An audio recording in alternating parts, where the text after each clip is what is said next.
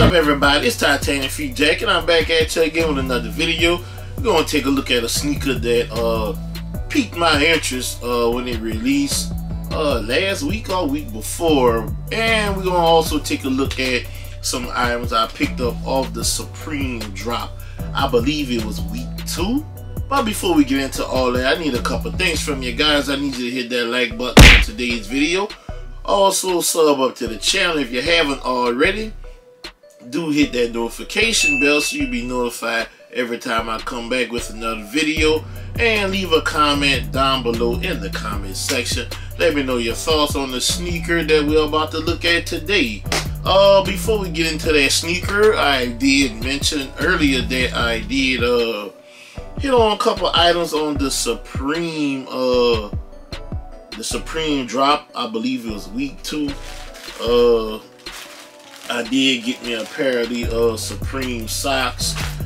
Nothing hype. They're actually still sitting at the time of me recording this video. And I also bought me a pack of the box of briefs. Always could use a fresh pair of drawers. You know what I'm saying? And I picked up the little shoulder bag for when I'm moving around this summer on vacation. I already had a little red shoulder bag. Now I picked up an orange, you know, the bright summer colors. And we did get a few different Supreme stickers with these. This the original box logo, and this is the Futura style Supreme logo. Now the main event, here is the bag. I hate when they ship me shoes and they don't double box them, but they did ship them in the bag. It is not Nike, and it's not Jordan, and it's not Adidas, but we have reviewed this brand on this channel. I'm just gonna tear into the bag.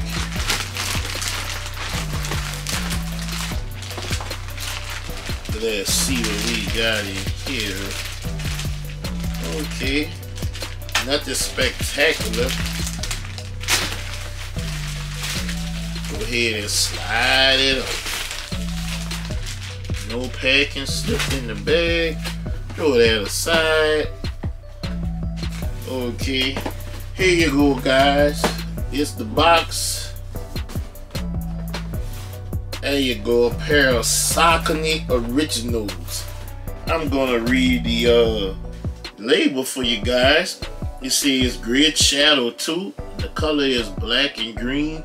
This is a US size 14, and I actually got a discount on these. I think I got these for like $121 shipped. Yeah. Excuse me. This is a theme sneaker. It's themed for a holiday that's actually coming up in the month of March. And you can see your boy, I'm dressed for the occasion. If you like this shirt, it's on seazonedsole.com. It's linked down below in the description box. Fold over box lid. You got a live stamp and a sticker in here. And let's sit this down. Okay. I see what y'all working with. Y'all working with a little something, something. Oh.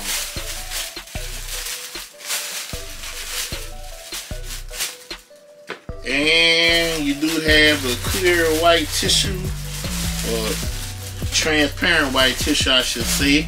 And that's all that is in the box. You can see you got a red trim going around with the Saucony's logo. And here we go, guys. We have the Saucony Shadow Grid 2 St. Patrick's Day. Let me know your thoughts on this sneaker. And you know your boy is St. Patrick's Day ready. So we're going to go ahead and get a little deeper into the review. Yes, guys, here's an on-the-foot look of the Saucony Shadow Grid 2, the St. Patrick's Day. I anticipated that they were going to be a little snug because when I tried on the J-Tips pair, they were really exact, but the J-Tips pair are mostly mesh, unlike this pair. But sizing, I definitely would go true to size on these.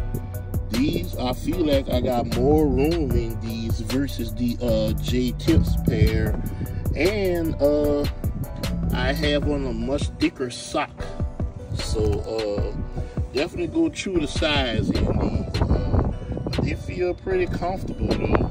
I'm definitely gonna get some wear out of these this upcoming St. Patrick's Day. But this is a on the foot look. That's the back of them, of the Saucony Shadow Grid 2, the St. Patrick's Day. Here we go, guys. We have the Saucony Shadow Grid 2, the St. Patrick's Day. Let me know your thoughts on this sneaker. I saw the sneaker pop up on Twitter, the link actually, and I was like, I already have a couple pairs of St. Patrick's Day shoes. Let me go ahead and add one more. And I had second thoughts, but when I saw the discount code, I could get them for $120 shipped. Why not? So we're gonna get into it. We have several different types of materials on here. This sneaker is made on an all black base. You have a mesh base on this upper, and you do have some black leather, and I might add quality soft leather as well. You do have that lime color green hit right here, which displays the Saucony's logo, and you do have like a little rough or textured leather underneath right here, and of course the black mesh, excuse me. You have a green molded eyelet right here, and you do have a nice grain of suede with this pattern going on right here on your upper. Your midsole is almost like a soft white or sail colorway on your midsole. You do see there's a design on your midsole, and at the very bottom there's a translucent green on your outsole. And here you go, this is the outsole.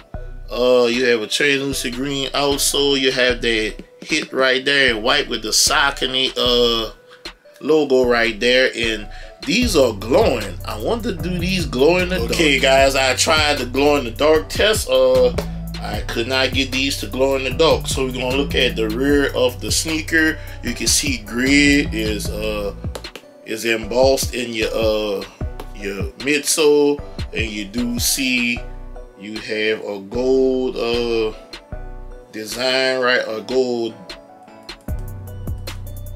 diamond right here, and then you have some embroidery going on here. I'm assuming this is 4-leaf clovers, and we're gonna go correction, not 4-leaf clovers. This is something else pertaining to St. Patrick's Day. So we're gonna go around to the medial side of the sneaker. You see a display of that black leather, and you can see it's soft, very soft to the touch, and you see that green molded eyelet, and you see you got some mesh going on there as well. You got your Saucony right there. This material feels like a nice batch of leather as well, and you got like that textured leather right here that matches that green, almost like a lime colorway, and you do have like an Irish green suede going on here at the bottom, and also at the toe box you can see that translucent hit right there. And get a little closer, you can also see there is a mesh toe box. The sneaker does come stuffed with tissue, and you do get 2 sets of laces with these. You have the black laces, and you can see you have the green laces. You do have a mesh tongue, and to the very top of the tongue you can see you have an embroidered 4-leaf clover or embroidered St. Patrick's Day design on here. Let's see, you got the tag on the back of the tongue right there. Let's see if we can read it. Do we have any information on it?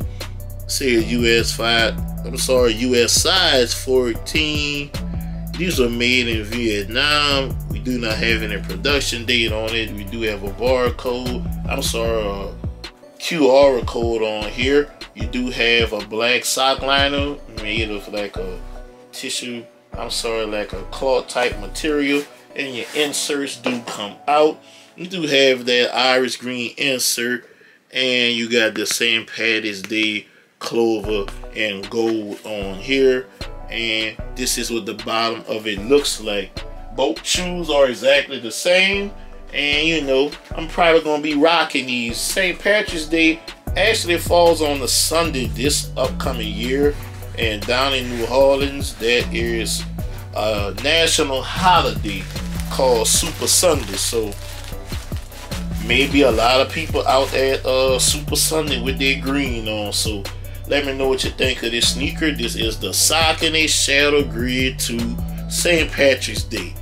Let me know your thoughts on this sneaker down below, and I'm gonna go ahead and end this video. Like I always tell you guys, if you can help somebody get a sneaker, help them get that sneaker, because you never know when it will be your turn to need help getting a sneaker. I'm TitanicFeetJack, signing out.